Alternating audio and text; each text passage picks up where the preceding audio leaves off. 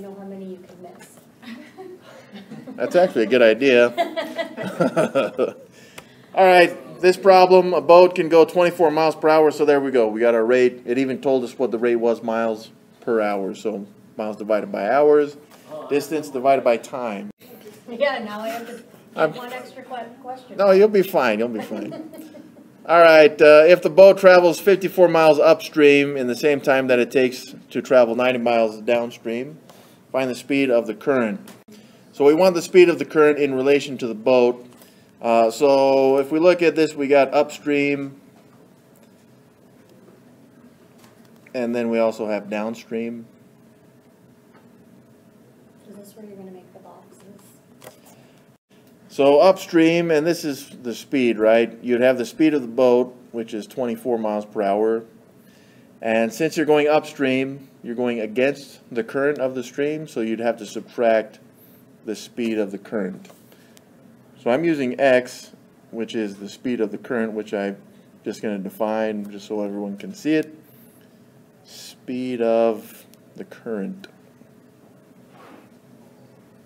By the way, if you got these mixed up, it really wouldn't make a huge difference, because when you solve, you're going to end up with the same thing. So if you're not familiar with this terminology, upstream and downstream, don't worry about it. Just be consistent with which one you use in each case, okay? So downstream, you're going to have the speed of the boat in still water, but you're going to add the speed of the stream, since now you're going with the current.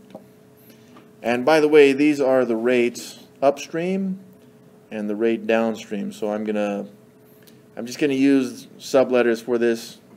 I've got the rate upstream and the rate downstream, just so we know the difference between the two. Yes?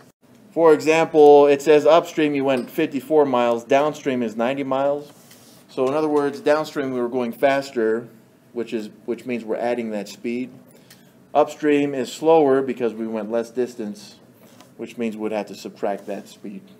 All right, so let's set these up because we do have distances on this.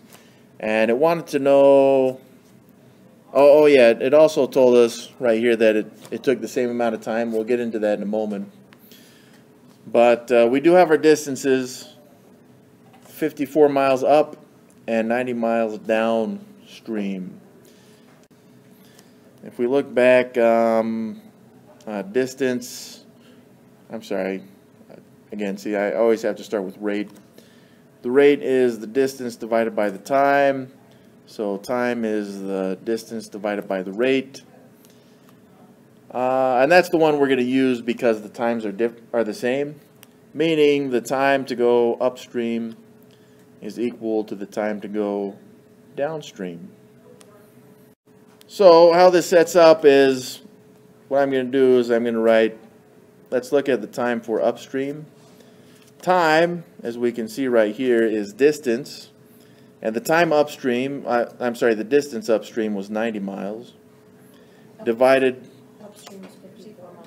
oh, what the heck, sorry, 54 miles, upstream, distance, 54 miles, and then the rate, we already found the rate upstream, right here was 24 minus x.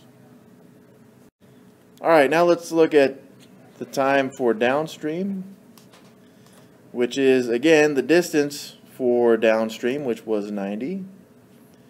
And then the rate for downstream was 24 miles per hour, but this time we added the stream speed. Remember back here, we got the time upstream is the same as the time downstream, because up here it said that it took the same amount of time to go both those distances. So I'm going to replace the time upstream with the expression we found, which was 54 over 24 minus x. And this should equal the same time it took to go downstream, which is 90 divided by the 24 plus x. Okay. Well, from here, again, you could use common denominators or cross multiplication. Well, on this one, cross multiplication is going to give us the same thing as finding common denominator, so I'm going to cross multiply. I've got 90 times 24 minus x, and this should equal 54 times 24 plus x.